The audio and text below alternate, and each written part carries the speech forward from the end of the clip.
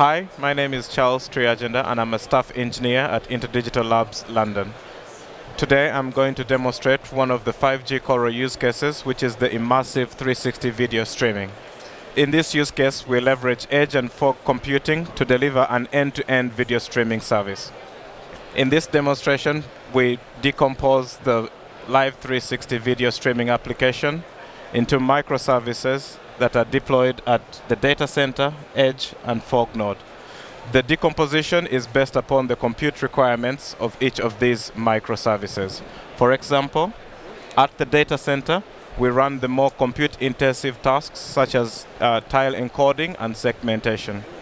At the edge server, we run the less compute-intensive tasks such as dash client and segmentation. On the fog node, we run the lightweight services such as the orientation service.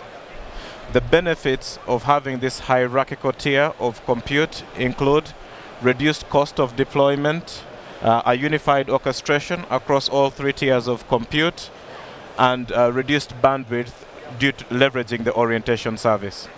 In the setup today, we've got two cameras streaming 8K video to our data center, which is located underneath the cabinet. The 360 video is then broken down into a set of chunks, and each of these chunks is encoded into high definition or low definition tiles.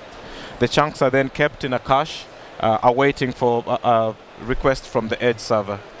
The edge server in turn takes the orientation service from the fog nodes, and based on this orientation service is able to retrieve high quality video for the view that the user is looking at, and low quality 360 video for all the surrounding video that the user is not looking at. In our setup, we've got 3 clients, 2 Samsung Galaxy S9 phones and an Oculus Rift headset. Now we are going to invite one of our guests to have a go with our clients. This is an S9 phone, and as you pan it around, you can see from the video that it keeps tracking your orientation and streams only the bit you're looking at in high definition and everything else in low definition. We're able to do this because we are providing a low latency orientation service through the fog devices. We have a second client, which is the Oculus Rift headset, through which you can receive an immersive experience.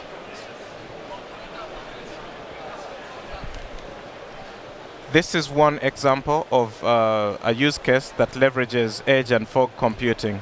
Within the 5G-CORAL project, we have 2 more use cases, and this is the fog-assisted robotics that provides synchronized delivery, and the augmented reality-aided navigation within a closed indoor environment.